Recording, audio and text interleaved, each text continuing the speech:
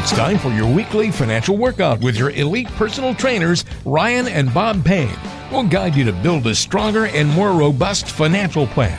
It's time to pump you up. This is the No Pain, No Gain Financial Podcast.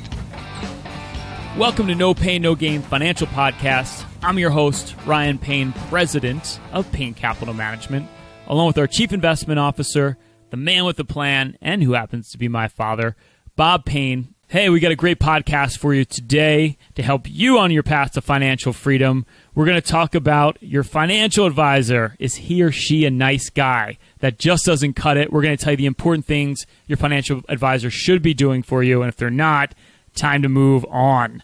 We're going to talk about some of the financial propaganda out there this week, some of the more offensive headlines that you need to be aware of, things you need to be doing with your portfolio, everything from bond funds. There's a lot of dangerous things going on there that you need to be aware of with your portfolio.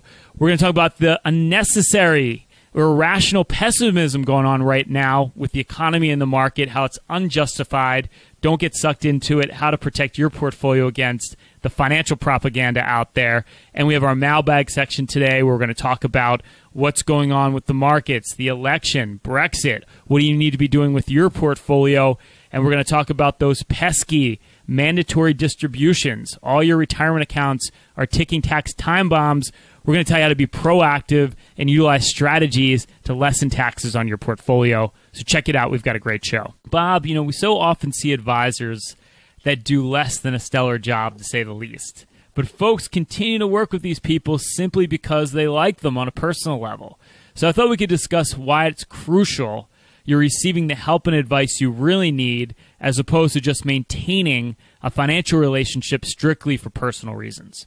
Hey, Rod, it's not uncommon. One thing that I hear a lot from newer clients that come in to see us is my portfolio really hasn't done that well for the last several years, but he's a really nice advisor, so I haven't wanted to make a change. Yes, and this is something that you need to evaluate over time, right? I mean, the key is if you're working with a financial professional, and it doesn't have to be every year, markets go up and down, but you really got to make sure that your money is growing over time because the whole idea is you want to live on it later. So that's kind of an important metric when you're thinking about your finances. Well, Ryan, as I talked about last week in the market update, it's one of those rare years where everything, and I mean everything, in a diversified portfolio is showing a positive return.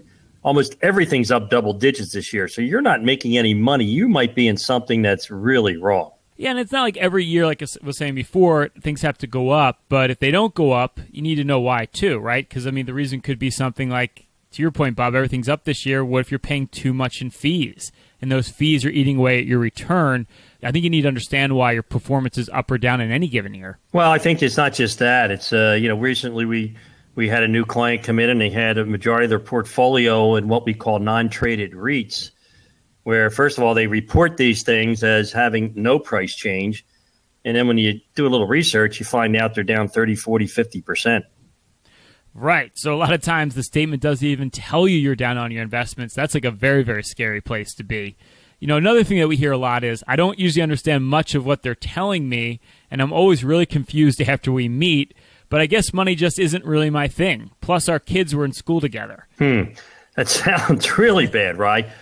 First of all, I think it's very important that you know what you own, and more importantly, you know why you own it, because otherwise you're not going to be able to handle the long-term volatility of investments. What are some of the reasons why your advisor doesn't want you to understand, right? Well, I think first off, a lot of times they don't know what they're talking about. If you had to be, honest or real about it. In fact, I was talking to my friend's father the other day, and he's like, I just sat down with my financial guy because he knows I'm in the financial world. And he says, oh, those meetings are the worst. He just goes on and on about this, that, and the other thing. And my eyes start to glaze over. And to me, that's a real problem.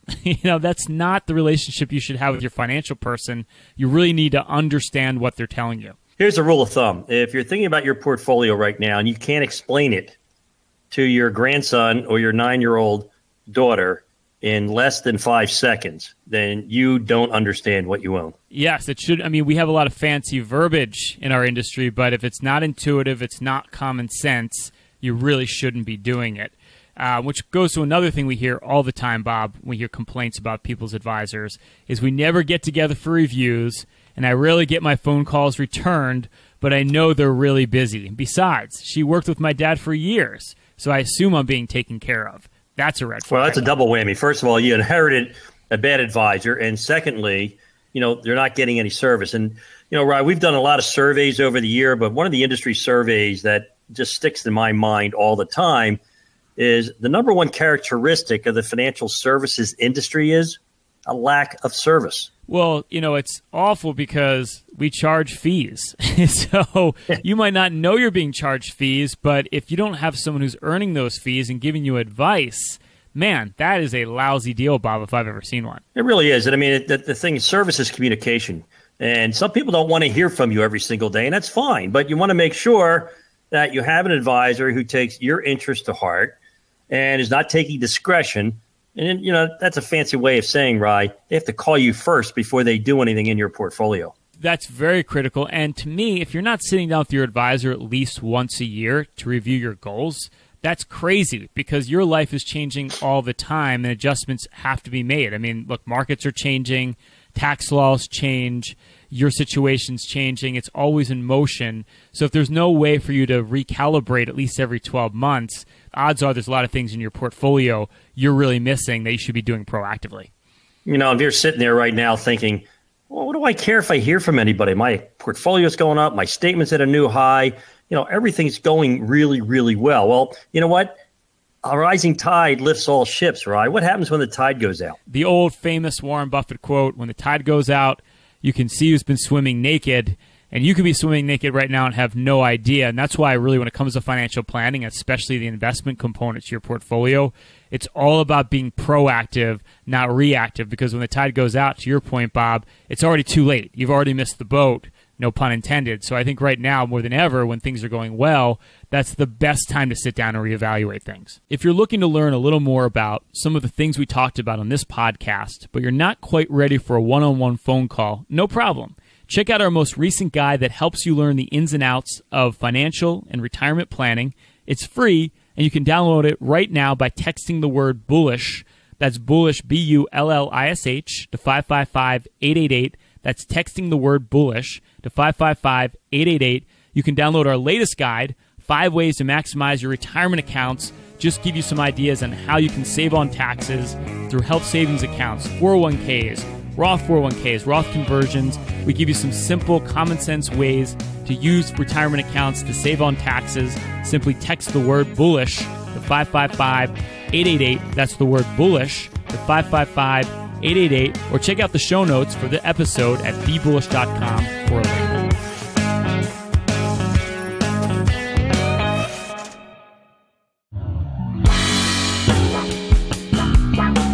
It's time for Financial Propaganda of the Week. This is where Bob and I scour the daily financial news and call out the biggest offenders of offering obscene and profane financial guidance to help you protect yourself from making any ill-advised financial decisions. So, Bob, what did you find out there in the horrid world of financial propaganda this past week, or even some good news? I don't know. What's happening in the world on this day? What's happening? First of all, Rye, I just want to assure you I've never met a rich pessimist, just in case you were wondering. Duly noted. That's true, right? Pessimism doesn't pay. It could be a good T-shirt. I like it. Payne Capital Management. Pessimism doesn't pay. I'll buy that T-shirt every day of the week. But this headline says stock market's hitting all-time record highs. The S&P 500 exceeded the high last week, as we predicted on the show. But what's happening is more and more people are becoming bearish. More professional money managers are becoming bearish. Hedge funds have the least amount of money invested in the stock market in years.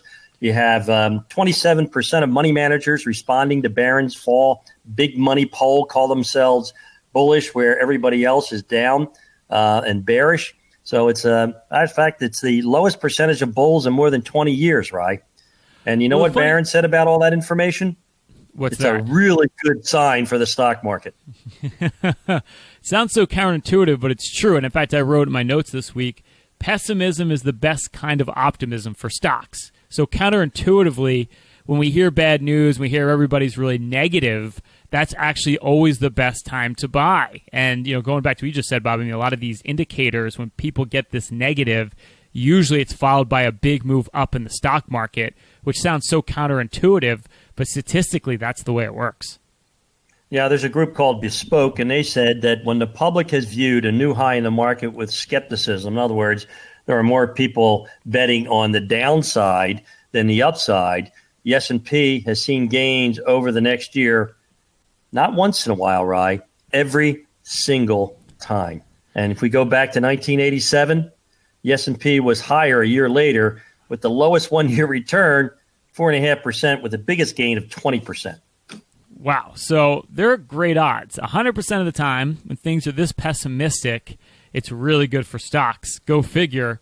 And it kind of makes sense, though. We look at all the economic data right now. You have the lowest unemployment we've had in 50 years, which is just amazing. Wages are going up. If you look at the American household, debt service is at all-time lows. So that means people right now are in some of the best shape they've ever been before.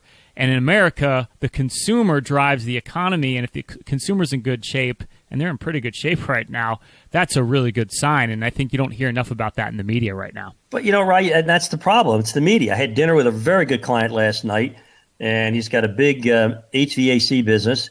And he's saying, oh, my goodness, they got impeachment. We've got manufacturing slowing. Consumer spending looks like it's on the edge of, going backwards. He said, the business cycle may end. This has been going on a long time. He said, I'm really getting worried. And I said, oh, yeah, I understand that. It's a lot of things to be concerned about. By the way, how's your firm doing this year? Oh, we just had a record month. We'd had a record year. It's the best year we've ever had in the history of our company. Our company's 50 years old. So, yeah. Things are so good. People don't realize it. It's a cognitive dissonance of some sort, right? Where it's like, oh yeah, my business is doing great, but the world's going to end tomorrow. So it's amazing the different attitude we have towards our personal lives and what's going on in our economy or in our world versus what we hear in the media. It's just a big disconnect right now.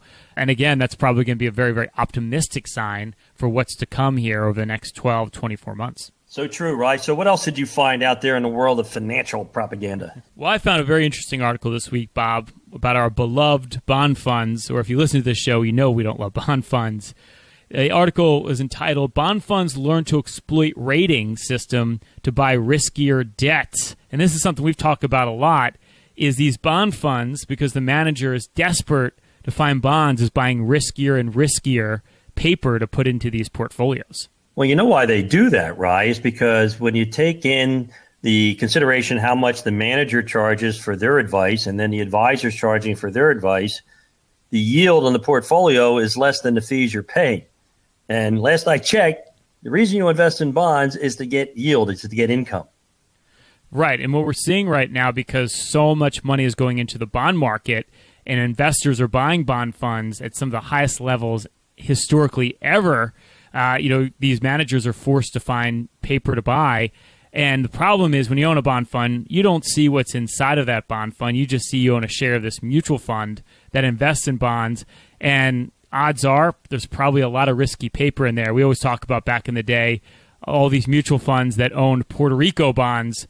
And unless you've been living under a rock, Puerto Rico bonds became a very bad investment very quickly. None of those low-quality bonds are a problem, Ryan, until the market turns. And when the market turns, everybody tries to run for the exit at the same time. It's like yelling fire in a theater. And when you have to sell, that's the problem for these poor money managers that manage these bond funds. They can't take a sell order and say, okay, I'm going to work the price and get you the best price in the bond over a week or two. They got to sell right now, today, this minute. And everybody else knows it. So when there's everybody selling and nobody buying, what do you think happens to the price? They're going to go down a lot more than you think, and that's the problem, right? If you're going to own bonds in your portfolio, that's supposed to be safety in your portfolio. But the problem is these bond funds are going to have the same volatility or risk as your stock portfolio, and that's just counterintuitive because if you're going to own stocks, you're going to take risk there. You need a place to offset that risk in your portfolio. And the problem is these bond funds don't offer that protection. It's like you're sitting on a time bomb here and you don't even know it. Yeah, even worse, right? Because when you do have a panic in the bond market, the only thing that can be sold are high-quality bonds. The only thing anybody will buy from you. All that low-quality stuff that they're buying now, that they're reaching for yield with your money, there's no bid for that. There's no price for that. So what happens is when everybody panics out of the fund and you're still in it, you're stuck with low-quality paper, low-quality investments. All the high-quality investments have been sold, So when it comes time to recover, you're not even in a position to recover. So it's a heads you lose, tails you lose. You know what? Don't be a loser. Don't own bond funds. The word of Bob. Bob has spoken. If you're enjoying this podcast, if you're getting the knowledge that we believe you're getting out of it, we want to offer you a free consultation to make sure you have the best financial plan possible. We call it our Total Financial Master Plan. If you qualify, here's what you can expect. We're going to look at everything from taxes, have you optimize your financial plan for taxes. We're going to show you how to save on taxes so there's more money in your pocket, not the government's. We're going to look at income. Income is so much more reliable than the ups and downs of the market. We're going to show you how to optimize or increase the income on your portfolio. And we're going to look at diversification. What hidden risks do you have in your portfolio you don't know about? We're going to show you how to bulletproof and safeguard your portfolio, protect it for retirement. To see if you qualify, simply text the words free financial review to 844-752-6692. That's the words free financial review and text them to 844-752-6692. See if you qualify for our holistic total financial master plan.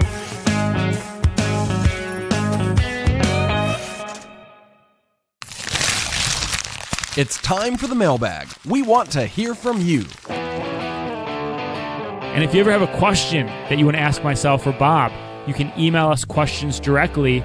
Simply email us at questions@bbullish.com. That's questions@bbullish.com. If it's a really good question, Bob and I will answer it right here on the show. And just like every week, we got some pretty good questions. And we have our man in the studio, Dan Irving, to help us with questions today. Hey, Dan. How's it going, man? Hello, Ryan and Bob. I'm doing well. I'm currently training up for a 5K that I'm running next weekend, which is a great way to work off all that candy that I had on Thursday. All right. What's your what time are you shooting for? Ooh, this is actually my first ever 5K, so the goal this time is just to finish it. That's a good goal. All right. And then I'll worry about timing Finishing for the is a great future goal. ones. Yes. Well, we will have to get a result next week. I will Good luck to definitely you. give you the update. All right.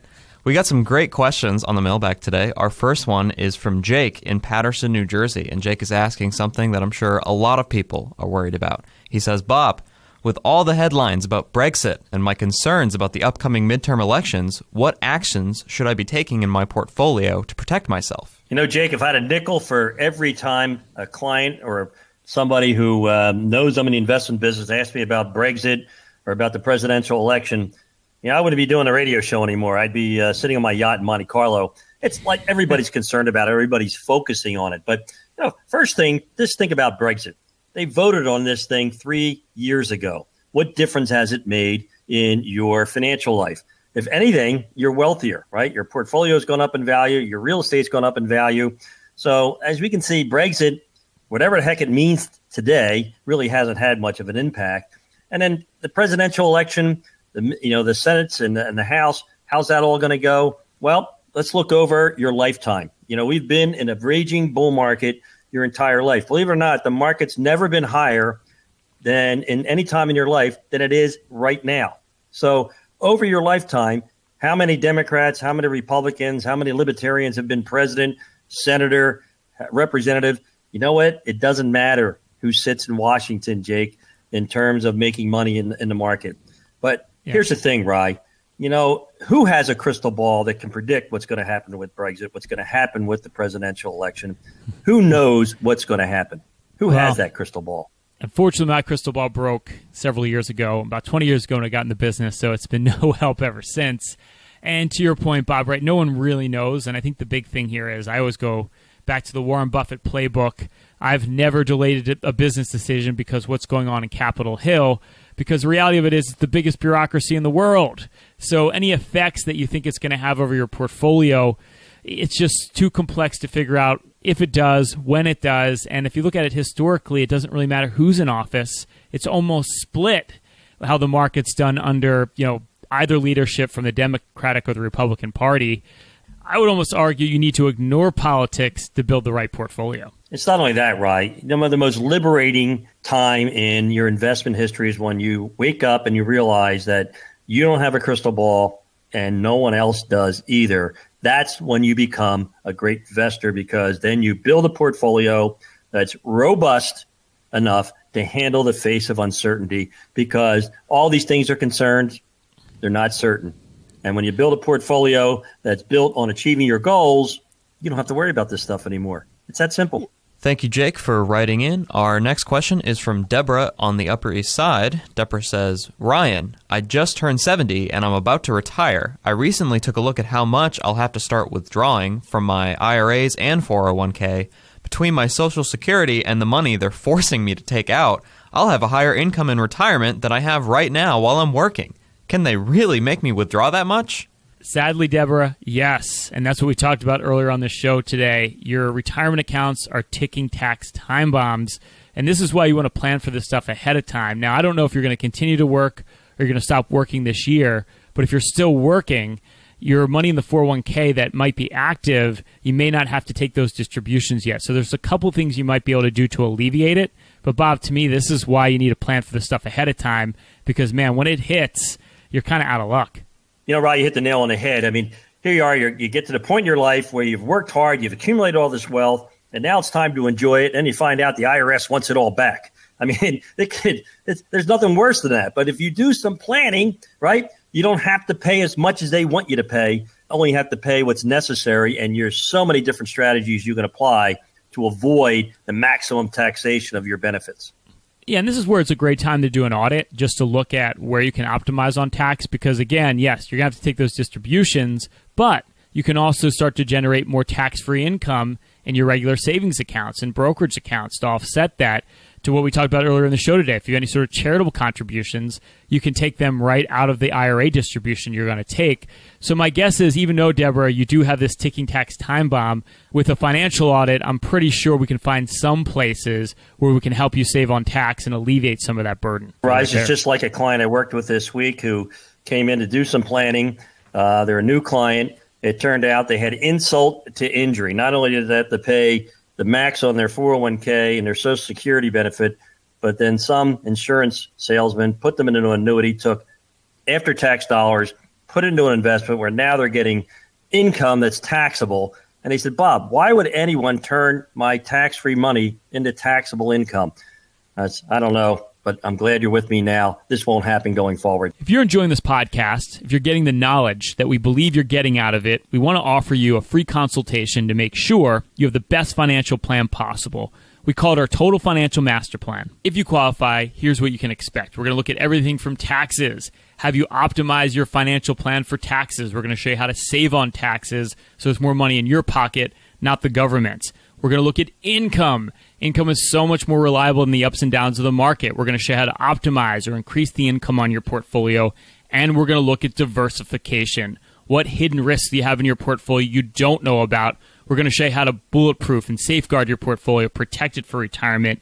To see if you qualify, simply text the words free financial review to 844-752-6692. That's the words free financial review, and text them to 844-752-6692. See if you qualify for our holistic Total Financial Master Plan. Thanks for listening. We'll have another great show on tap next week. Don't forget to subscribe to the No Pain, No Gain financial podcast on Apple iTunes, Google Podcasts, Spotify, and everywhere else you can get podcasts. If you're looking to listen to past episodes or to access resources mentioned on this show, check out the full show notes of the program by clicking the link in the description of today's show or by visiting BeBullish.com.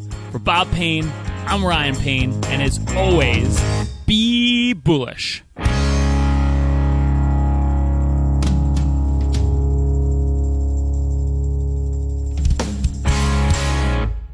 Information provided on today's show is provided for information purposes only and does not constitute investment, tax, or legal advice. Information has been obtained from sources that are deemed to be reliable, but their accuracy and completeness cannot be guaranteed. Always consult with an investment, legal, or tax professional before taking any action.